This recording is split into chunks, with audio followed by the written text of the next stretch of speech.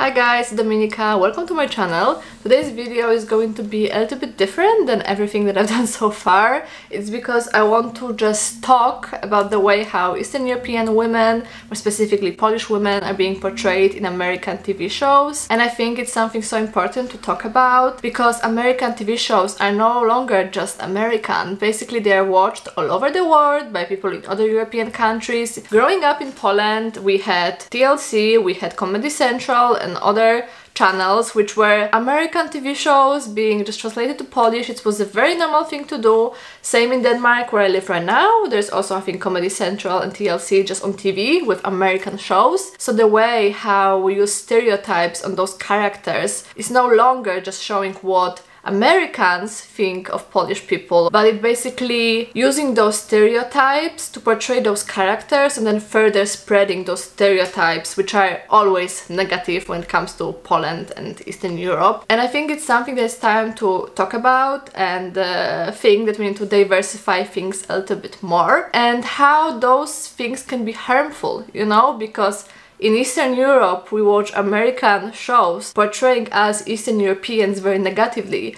And when you're a teenager, you just want to be cool, you know? You're very insecure and you have so many issues that I don't want to talk about over here. But on top of that, right now, you watch your country being represented in those TV shows that all of your peers are watching, and then you realize that Polish character, Polish woman in my case, is always someone over-sexualized, someone usually a manual labor worker, cleaner, stealing, and watching that just feels like, okay, maybe that's what I am. I'm figuring out my identity. Maybe the way how I am portrayed is all that I will ever be. Let's just talk about it. I think I want to make that video to hear what you guys think, other Polish people or Eastern European people. What do you think about it? Because I know some people don't care. They're just like, oh, it's a TV show, it doesn't matter. Some people are very passionate about the topic. I think I'm somewhere in between.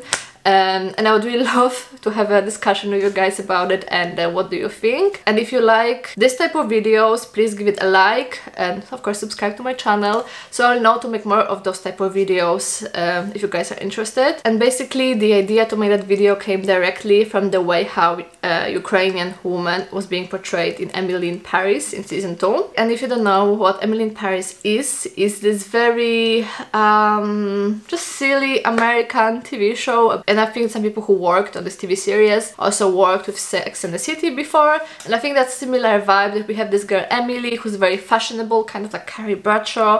She's going to Paris and for this new job and everything is so silly and it's supposed to be very light-hearted, and it came out during the pandemic and I just remember watching it just to feel better. I just want to see pretty views of Paris and how life was like amazing before the pandemic. And then in the season I'm watching this show and we have Ukrainian woman that Emily meets in her French class, and basically they become friends, and very quickly in their friendship, I don't know, the first or second time they hang out after class, the Ukrainian woman steals clothing or bags or whatever it was from the shop, and she doesn't even realize there's anything wrong with it. She basically just walks out with the stuff and she drags Emily with her. She's like, not only I'm stealing, I'm gonna make you steal because I genuinely am so clueless that stealing is wrong and you're not supposed to do that. J'adore gratuit. Oh oui, j'adore gratuit. Oui. But wait, we didn't pay.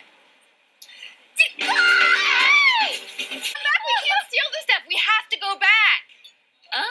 And then Emily, of course, is a hero and she's like, no, I'm gonna go and return everything to the store, which is the right thing to do, of course. And then people who've never been to Ukraine, never met any Ukrainian person are just watching it and like, okay, it's just like a Borat land, you know? They just like go and take what they want, they don't even realize that it's wrong. And it's very problematic, also like myself being a Polish person. I live in Denmark now for a few years. People have this idea that we steal, because some people do, okay, some people do steal, but definitely it's percentage-wise, it's a very small percentage of our population who would just steal crazily, stuff like that. And basically there was one girl that I've met here, a Danish girl, who was all very nice and stuff, but then when she got drunk, she just told to me that like, oh, whenever I'm around Polish person, I just think they will steal from me. And I think that's something that a lot of people have, this undermining fear that like, okay, this girl seems to be nice, she's Polish, she seems to be nice, but I'm not gonna leave my wallet around, or I'm always gonna be careful, I'm gonna keep my distance, and those stuff can be very, very harmful. And in this case, this portrayal of this one Ukrainian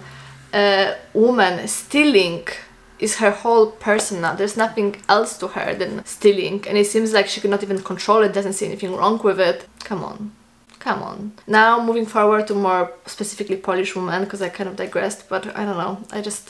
Ugh. When we look at the way how Polish women are portrayed, for example, we have Sophie Kaczynski from Two Broke Girls, and the show, generally speaking, is very funny, and everyone is basically caricatures, that word, and not just her being a very stereotypical Polish Eastern European woman, but we have a stereotypical black guy, stereotypical Asian guy, stereotypical Ukrainian guy, also those two broke girls. One is basically Paris Hilton, another one is basically girl who grew up in a poor neighborhood now being street smart.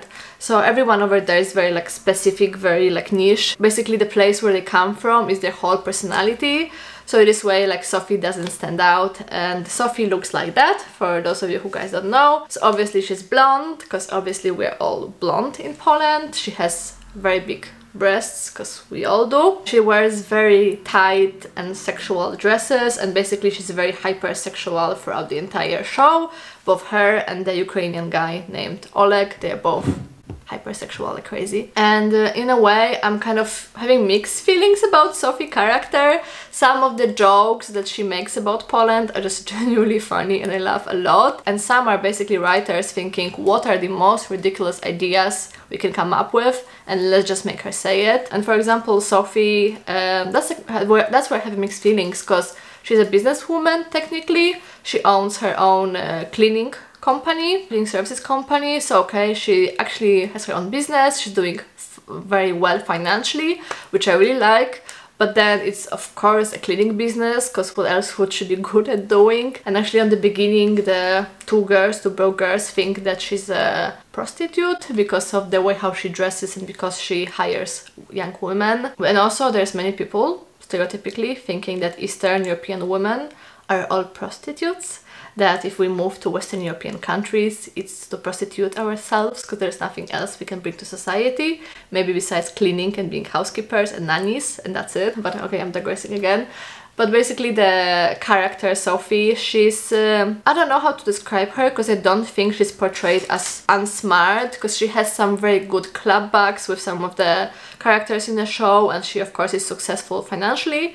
But then she says very clueless stuff, and she talks a lot about shallow things, so there's I think a lot of shallowness to her character. And then certain jokes she makes are very funny. So it's a running joke in a series that she's building a house in Poland, and then basically her contractors rip her off. The house was never built, they just took her money. When Sophie went to see her new house, there was no house. Her Polish contractor ripped off her money. Anyone who was building a house in Poland knows that you have to go there every day, check at what they're doing, and not maybe that they will steal all your money, but they will just not do their job properly, that they will try to like do minimum effort and see if you'll notice or not. She also had a joke, I think, that growing up in Poland, the shelves were just vinegar. And I think that's like a funny joke as well, because back in the communist days, I think, I don't remember those days, okay? I'm not that old, I'm just 24. That's something that realistically was happening, that sometimes the shelves in the stores were empty. So there are some jokes that are very on point and I had a very good laugh about, but then, for example, she has this like, I don't even know if it's a joke, I think they're just supposed to show how ridiculous Poland is. So there was one where that Polish people believe that if you die on the street, then you'll become a reincarnated cat, especially like Jewish cat or something like that. In Poland, we believe if you die outside, you're reincarnated as a cat. Am I the only one who thinks Poland sounds like a real freak show? And it will bring in all the bad Jews. That's not a thing. That's just not a thing. I don't know what else to say. And also Poland is a very Catholic country, so we don't believe in reincarnation. Also, for example, she says that Christmas was one time cancelled in a village where she comes from. Again, Poland being very Catholic and religious country, especially villages, I cannot imagine Christmas just being cancelled somewhere. Or she had the one joke where she says that in spring bodies of our relatives are floating out. This is the time of year in Poland when the snow would melt and all our dead relatives would float back to us. Doesn't happen. No, not at all. I think we have the same burial procedures as Americans. We have, like, you know, coffin in the ground, nothing exploding out. Hey guys, it's editing Dominika over here. So after I finished shooting the video, I started editing. I found a few more examples of problematic stuff. So one of the things is the portraying of child labor and like child stuff in the show. So basically there's a whole thing that Sophie got injured when she worked as a child. I cannot find the scene, so I don't know the exact age, but she was supposedly a small child. She worked at the Polish ripoff of McDonald's of some kind and she got injured. I don't think there was ever like a Polish ripoff of McDonald's. It was never a thing. And also like child labor, it was never a thing. Like of course now we have child labor laws, but even in communism days children were not allowed to work. They had to be in school, and my dad told me that if you were not in school in a school hours, but you were on the pavement or whatever, the police would ask you why you're not in school. So child labor like that was not a thing since before war probably. And there was also the whole thing that she stopped smoking at the age of 12 after smoking for 7 years, so since the age of 5. Again, I cannot imagine 5-year-olds smoking cigarettes in Poland, and I think it was supposed to be a joke that we start smoking cigarettes early, and I know that, you know, underage smoking cigarettes, it's a thing. I know that in US smoking cigarettes is not cool anymore. Majority of the Europe smoking is still considered to be cool by teenagers, so I think me and my friends, that were first cigarettes probably at the age of 14 or something like that, but not at the age of 5, and not that you would be like addicted for 7 years and your parents wouldn't care, or no one would care. I don't think that's a thing either. And then I also found this very problematic clip over here. In Poland, we didn't have dolls. Yeah, we just hired little gypsy kids and we carried them around.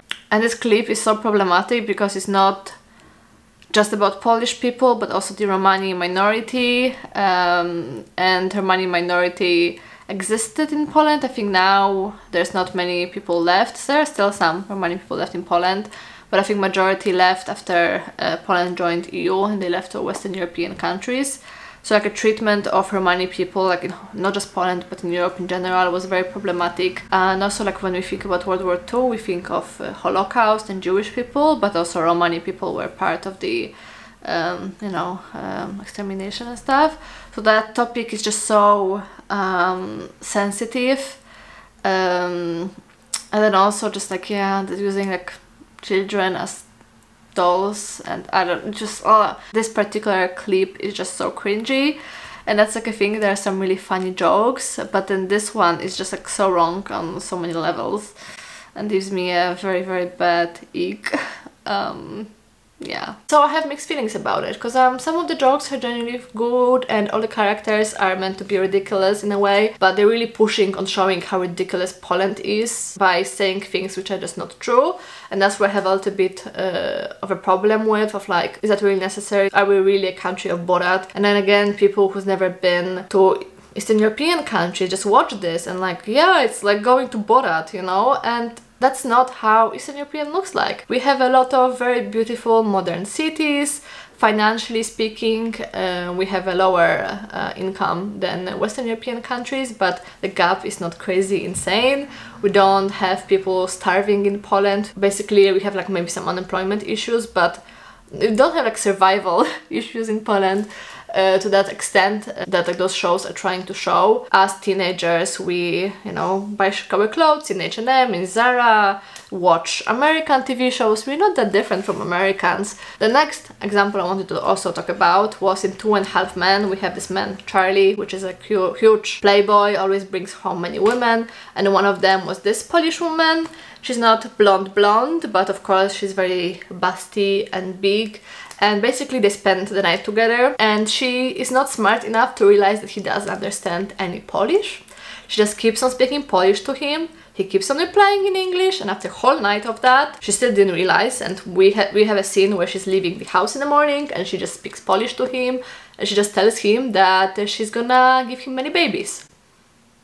Yeah, to the man that she cannot communicate with, that she just met in one night stand, because we're that clueless. Jeżeli poślubisz mnie, mogę zostać w tym kraju i możemy mieć dużo dzieci. And also like another thing about that, this actress. She basically had like 2 lines to say this whole show, and they still couldn't find a Polish actress, actual Polish actress. Also Sophie from Two Broke Girls actress is not Polish, and here the actress is clearly not Polish as well. She says things in Polish which are with clear accent of some kind. They couldn't just hire a Polish person to say a few lines. It has to be American with a very broken Polish. Anyway, also she comes back with her relatives in the next scene. Moi kuzyni przylatują następne ploty! And again, how they look like? Borat. Do you see that babushka? In the villages you can still maybe meet babushkas like that, but they say that she's from Gdańsk. Gdańsk is a very big city in Poland. I don't think people walk like that in there. And then the next example is actually Dorota from the Gossip Girl. And I feel a little bit different. I mean, a little bit different about her. I loved Gossip Girl growing up. I'm 24, so Gossip Girl, it came out, I don't remember which year, but basically it was my teenage year watching Gossip Girl. And then seeing Dorota being a Polish character, I had mixed feelings about it, because of course watching Gossip Girl, I wanted to be like the Upper East Side cool kids, and I was like, oh, I want to be there in the school with them and like, oh, have this life. And then the Polish character is a house lady? Cleaning lady? House lady, I think that's a better word to say about her, like a housemaid. So it made me basically feel a little uncool as a teenager. Yeah, okay, Polish character must be a housekeeper. Oh, housekeeper, that's a word I was searching for, housekeeper. But on the other hand, Dorota, she's, I think now, as I'm older, I really appreciate her character, because although she was being a housekeeper, she was very smart, she was scheming with Blair, she was her basically best friend, you know, running around with her and being like I think she was the biggest Blair confidant. And even at the end of the show series, she gets recognition from everyone. Cyrus admits that basically Dorota helped to raise Blair, they give her the apartment for her wedding, so she gets recognition, and I think she's like a very fun character. And also the actress is actually Polish, and when she has that one scene where she speaks Polish, it's actually Polish person Polish, which made me so happy. Zwariowałeś, gówniarzu? Ja pracuję dla Miss Blair, nie dla ciebie. Co ty sobie wyobrażasz, nie kupisz? And I love that scene so much. The only thing is that when she gets pregnant, it's out of wedlock. So she's so terrified that her whole family, they have to get married before they come and visit, which, to be fair, you know, we have conservative families, we have religious families. For some, probably getting pregnant without being married would be an issue, but I think it was portrayed in the show as more of an issue, like if they're gonna kick her out from the family for getting pregnant out of wedlock. My parents don't know I'm pregnant, and since I'm not married, they will disown me. Or worse, they will kidnap and take back to old country. And I don't think that really happens. I think people could be shady, saying some unnecessary comments, but I don't think people would actually just like stop talking to you because you had a baby out of wedlock. And those are the characters that just came to my mind from me watching my TV series. Please let me know what you think, other Eastern Europeans, other Polish people, also Americans, British people, whoever is watching, like what you think. Because I have mixed feelings, because on one hand I can enjoy those shows, but then on the other I'm like, it would be nice to not be hypersexualized or not be a cleaner, you know? It would be nice to have something a little bit more. But let me know what you think. If you like this video, again, please give it a thumbs up and subscribe to my channel. There's email in my description below if you want to talk with me about something, but some people are messaging me asking if I can find them wife in Poland. I don't provide services like that, so please don't. But if you want to just share your thoughts about something, ask for advice, please do so.